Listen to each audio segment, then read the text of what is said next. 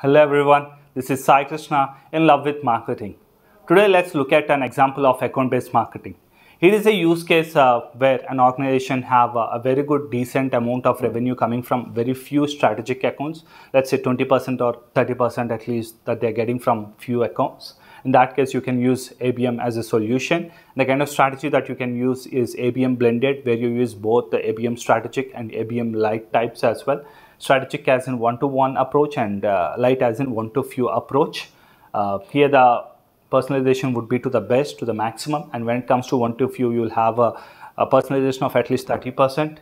The number of net new accounts and existing accounts that you are going to select depends upon your current existing accounts. If you see a lot of current existing accounts are very well potential enough to be tapped, then you will have more percentage of existing accounts than net new accounts. But usually ABM strategic will have more of existing accounts than net new accounts. When it comes to ABM light, they will have more of net new accounts than existing accounts. In a blended approach, having a look at your existing accounts and your criteria of identifying accounts, you will understand what kind of mix have to happen between net new accounts and existing accounts. Once you decide on this mix, you will come up with a criteria for account identification, and with these criteria you will identify your accounts, and then you will do research on your accounts, and then you will do a prospecting where you will be profiling all the key stakeholders involved in those accounts, and you will be developing personalization of value proposition, of offering,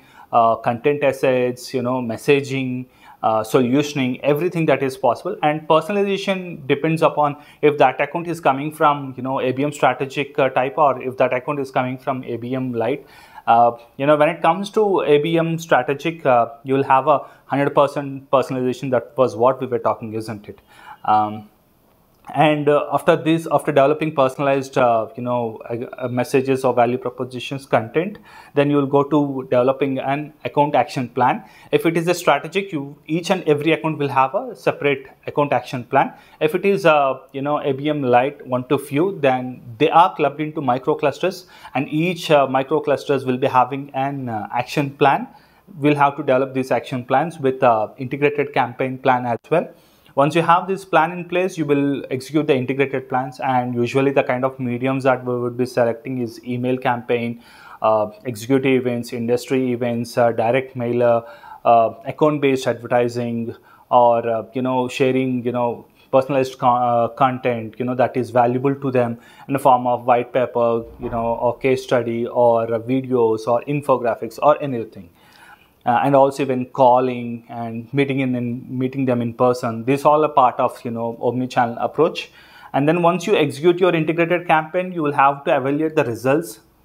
See, the metrics here could be dependent on the channels that you are using, and also reports will come in two levels. One, if it is strategic account, each and every account will have a separate report, account performance report. If it is a one to few kind of account, then each and every micro cluster will have a performance report. This is one level of reporting, and the second level of reporting is that the entire performance of the ABM program itself, where you will talk about the number of net new accounts that have been taken into consideration, or the net new accounts that have been closed, or the number of meetings that have been placed, meetings with the C level or VP level. The percentage of target accounts that got engaged over a period of time, and the pipe value that it has generated, and also net new ACV that has been closed.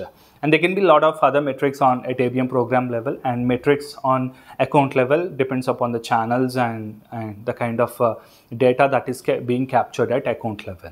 This is one of the most common use cases of account-based marketing, where you will be able to tap the best out of your target accounts.